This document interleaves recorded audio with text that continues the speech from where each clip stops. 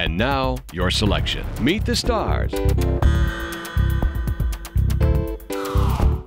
It had taken Enron 16 years to go from about 10 billion of assets to 65 billion of assets. It took them 24 days to go bankrupt.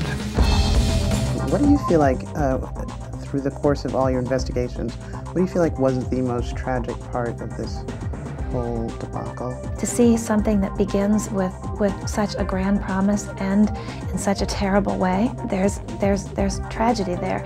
And the broken dreams of people's lives that go along with that, not just the retirees who lost all their money and the employees of the company who had to start again, but people who really thought they were doing something at Enron and now have to look back on their years there and say, was that all just an illusion? The rules weren't quite clear. They could bury debt, they could bury losses. An industry that was very reliable for 100 years was all of a sudden turned into a casino. I mean, the largest tragedy is what happened to the employees and also the investors, and also there's a personal tragedy. There's one Enron executive who committed suicide. If there's a tragic figure in the film, I think it's really Jeff Skilling. Did you convert stock worth $66 million? I don't know, but I don't have the records with me. Would that be surprising to you to learn that you did that? No, that would not be surprising. Jeff Skilling, toward the end of Enron's life, would say, we're on the side of the angels.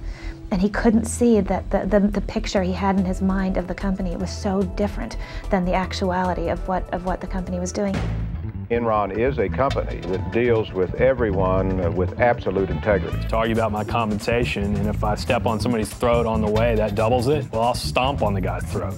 Could you tell me how American mythology played into this whole scandal?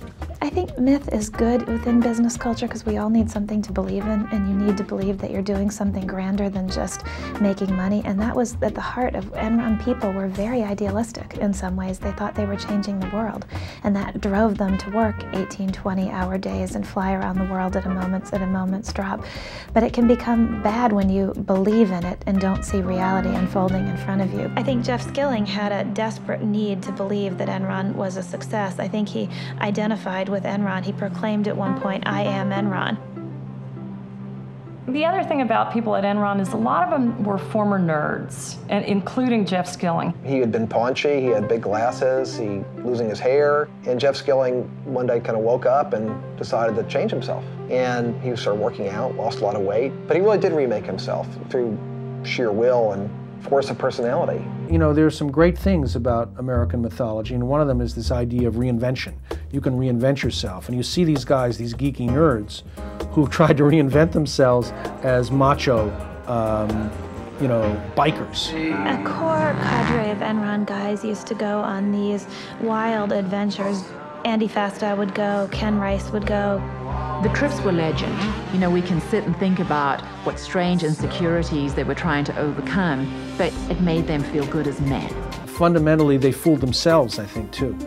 And that's what Enron is all about. I mean, they invented this company out of whole cloth, and what they pretended that it was not at all what it really was. How exactly does Enron make its money? Accounting doesn't get that creative. We are the good guys. We are on the side of angels.